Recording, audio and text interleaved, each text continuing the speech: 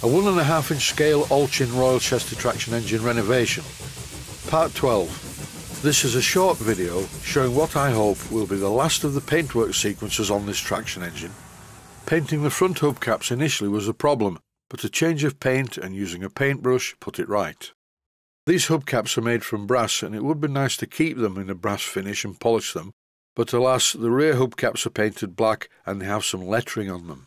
And for that reason I'm going to paint the front ones black as well. I removed the damaged paint from the hubcaps by simply dropping them into a small tub of cellulose thinners or lacquer thinner, and in a few hours they were paint free.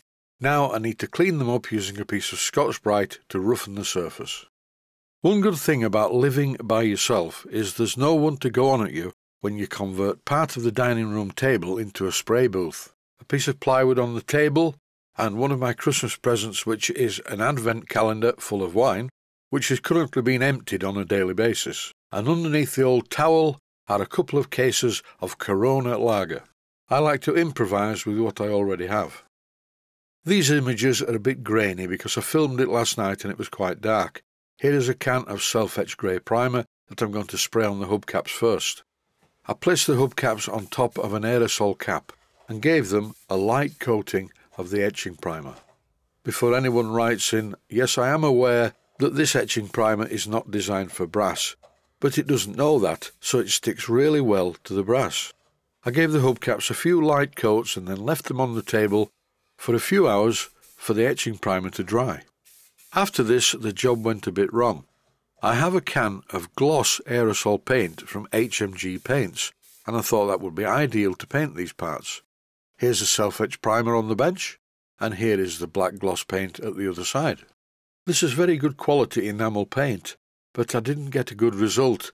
Look at the texture on the top of the hubcaps, it looks like hammerite. And the thing that puzzled me was the paint did not react with the etching primer. It just built up on top of the hubcaps and then bubbled, and it looked like it was the propellant from inside the can that was bubbling. Very odd. Anyway, back into the cellulose thinners, and now they look like this again. It really is a pity I can't leave them in brass, but no, they need to be black as I've previously mentioned. I gave them another coat of self-etched primer.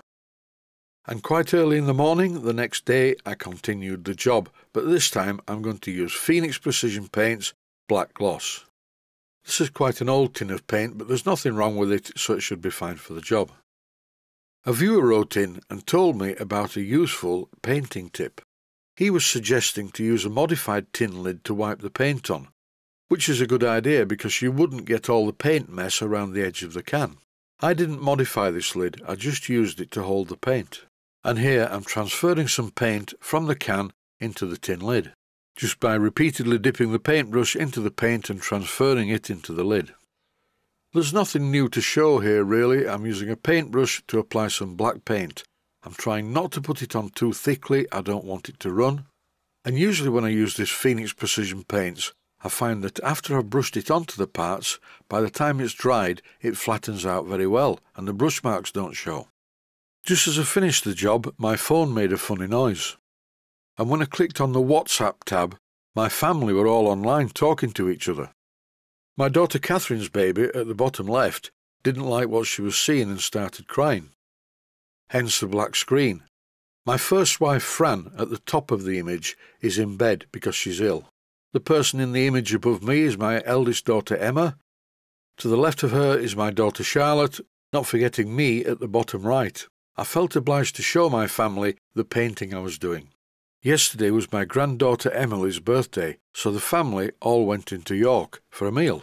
It was like a Japanese takeaway, and when we all arrived, there were 7 of us, suddenly a load of tables and chairs appeared, and we were all seated in the area where people kept coming in for takeaways. And this was not good for me. I take some medication for type 2 diabetes, and this in conjunction with the fact that every time the door opened, a blast of icy air rushed in because it was about 4 degrees below zero outside.